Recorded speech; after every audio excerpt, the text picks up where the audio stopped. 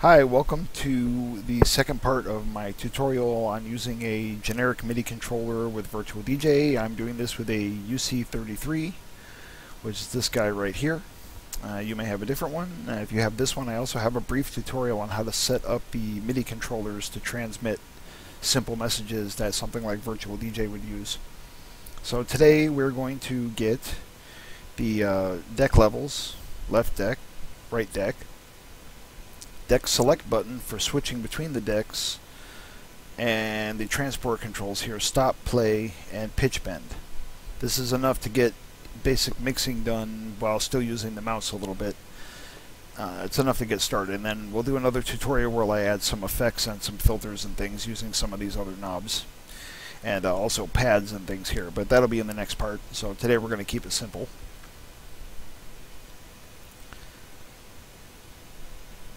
Back to VirtualDJ, so we go into here,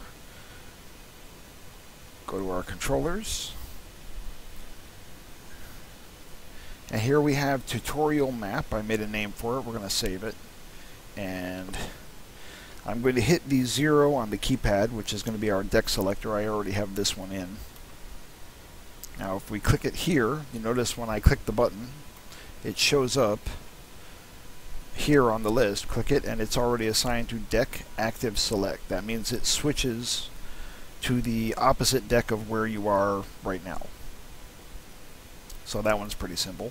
So now we're going to do the left side level controls. So notice as I move it, we get a couple of things here. We're going to use it as a slider, and this is going to be deck left level. Very simple. This means the action we're doing is going to be used for the left deck. This means you can have the 4 deck or 6 deck mode used this way also. Whatever's on the left side of the crossfader, basically. Alright, so now we're going to do the right side level, which is the 8th fader over right before the master volume. Notice it pops up there. That's going to be deck right level. Very simple. So once again, if you're not going to do any more definitions before you save, click over here. Don't know why they did it that way, but they did. Save it.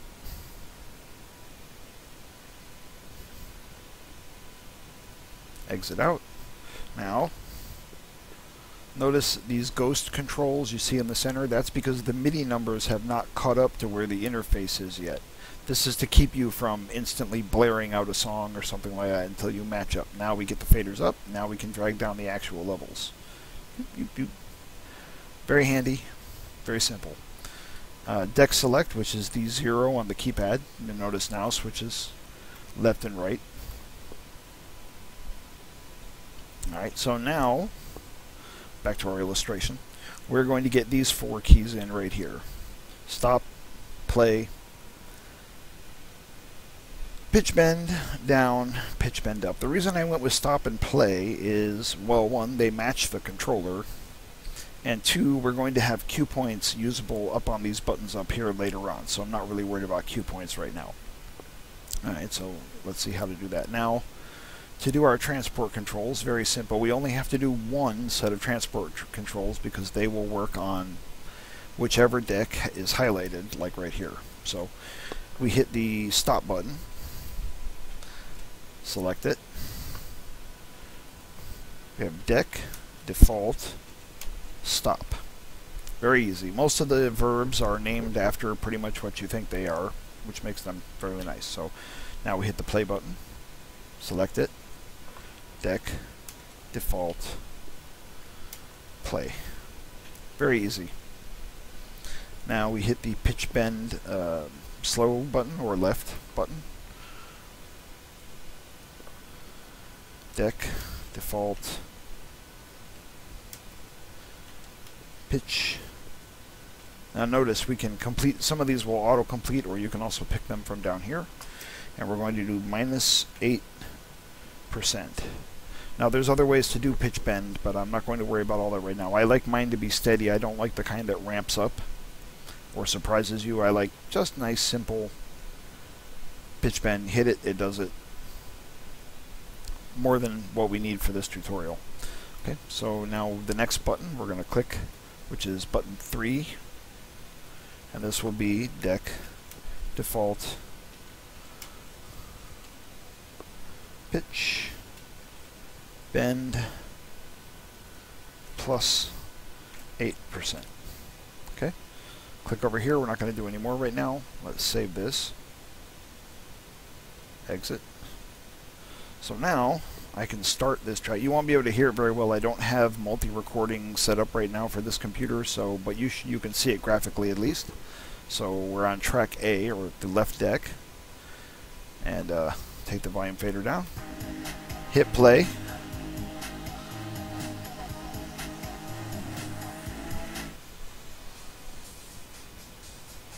And we bring the sound up. Now we can speed it up. You can kind of see graphically that it's speeding up, slowing down, and now it's slowing down 8%, which is also kind of nice. So stop. And I also like the stop button because the stop button cycles through cue points, so that makes it doubly useful once you've already stopped. So now if we hit deck select, which is 0 on the keypad, now we're on the right deck, hit play, speed up, slow down, and stop. So that works just as expected, and that's pretty good. So now let's move on to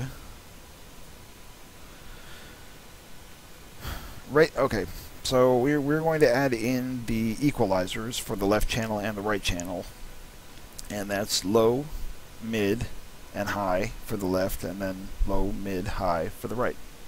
And then we'll actually have a working basic control system. So let's go through that right now. So we have the leftmost knob. I'm sorry, that was the slider. So here we go. Slider 28 on my mapping is the leftmost bottom knob. Select it, and this will be deck left EQ low. Now before we go any further, I'm going to show you a little issue with this and a more advanced script that gets around that issue. So save it and let's exit out. Now watch. Now you'll see I'm controlling the low EQ. Very cool. Can now do compared to doing it with a mouse, this is wonderful. Only problem is you can never quite get it to go off, and probably it's not really doing anything when it looks like this, but visually it bothers me. So what we're going to do is, with a little bit of scripting that I learned from reading lots of pages and from Echo Papa, whose videos you should definitely check out. Echo Papa on YouTube, very informative virtual DJ guy. So how do we fix this? Well, I came up with a little script after getting lots of help online, and I'll show you that right now. So what we're going to do is we're going to add a double query. That means we're going to ask the interface 2 questions, and if both of those questions are true, then we're going to set that equalizer exactly to the middle, and I'll show you how we do that now. So after here we have an and sign. That means we're going to do an additional command or set of commands, and we're going to check the param bigger 48%. Now what they're saying, okay, is the parameter bigger than 48%? Okay, now we're going to do param. This is really funny how easy this is and how silly it is, but smaller 52% question mark. So that's a double query, meaning both of those questions are going to be asked. And if both of those questions are true, then EQ low 50%. Since this is a 7-bit controller, the equalizer, the knob, never actually gets to exactly 50%. It's always a little higher or a little bit lower. So if we're at 49 or 51, I want that equalizer to shut itself off, so that visually it disappears, and that way it doesn't bug my inner OCD. If you want to do this really officially, the actual syntax for this is nothing. Okay, what this means is you don't actually have to do this, but for completeness I'm going to put it on there. Since we don't have any more commands after this, we can just do this. We could leave off the nothing, but for completeness sake. So if both of these things are true, right? EQ low, set it to exactly 50%. If only the first one is true, but not the second one, don't do anything, because this will already have done it. And if neither of them are true, we also want to do nothing, because this has already happened. And at the very end of this whole thing, it spits out exactly what we need. So click over here to make sure it accepts it. Let's save it, and now I'll show it to you. So now we have EQ low, but if we bring it to the middle, it disappears, and it actually shuts off, which I kind of like. It just, I think on an actual piece of hardware that's called a detent, or something. Okay, so now we have one, we can make more very easily, and I'll show you a nice trick that the editor lets you do here. So we copy let's copy this one first. Copy. Now we do the second knob up, which is slider 36. Okay, click in here, Control V to paste, you know, all that stuff. Now, the two things we need to change is here where it says EQ low, and here where it says EQ low, and the editor has a nice thing here. If we click in the middle of this, all we have to do is come down here and click EQ mid, and it changes. Then we can come here, click EQ mid, and it changes. Save it. Okay, now we do the top knob on the left hand side, which is slider 44. Click it, paste. Now same thing, click in the middle of this verb, change to EQ high, click in here, change to EQ high. Okay, so now we go